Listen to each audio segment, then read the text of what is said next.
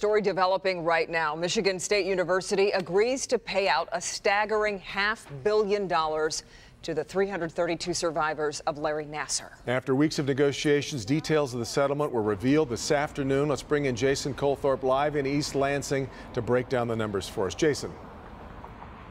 It's big news, Devin, felt across campus, even though it's really a ghost town as summer classes have set in.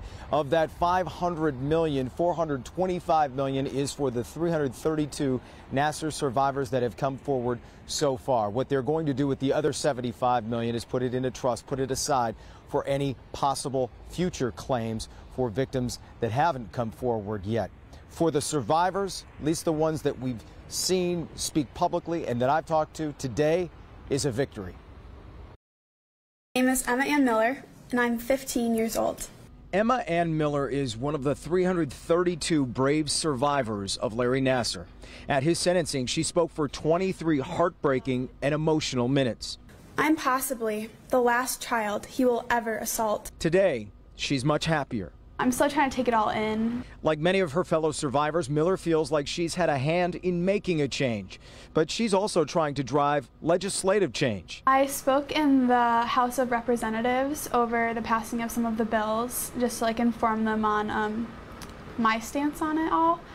And so that felt like I played a role in everything that was going on. The laws need to be passed. Things need to just be changed. She and her mother, Leslie, know millions of dollars won't fix what happened, but it is a step. I feel that it's a step in the right direction for healing, and it's just a small step. There's so much more healing that needs to take place. It's not about the money. It's more about changing of society and how people take people's words, valuing them and just believing them.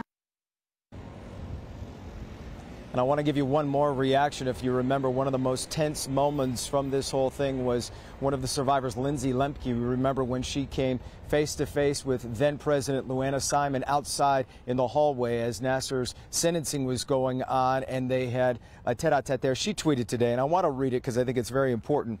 "This is the most accomplished I have felt in a long time. I've never devoted myself to something more in my life than to fight for justice from institutions who hold more power than what is imaginable. But we did it. It's not the end, but this is victory." From Lindsay Lemke. And of course, there are so many out there feeling strongly about this and what has happened today with this $500 million settlement. Devin?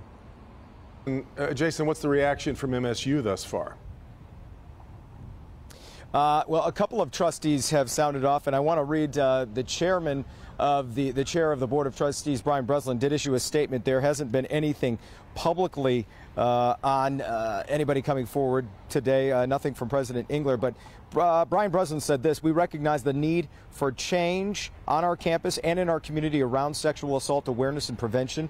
A successful resolution to the litigation is a positive step in moving us all forward." And of course, there's another step in all of this. How is Michigan State going to pay for this $500 million?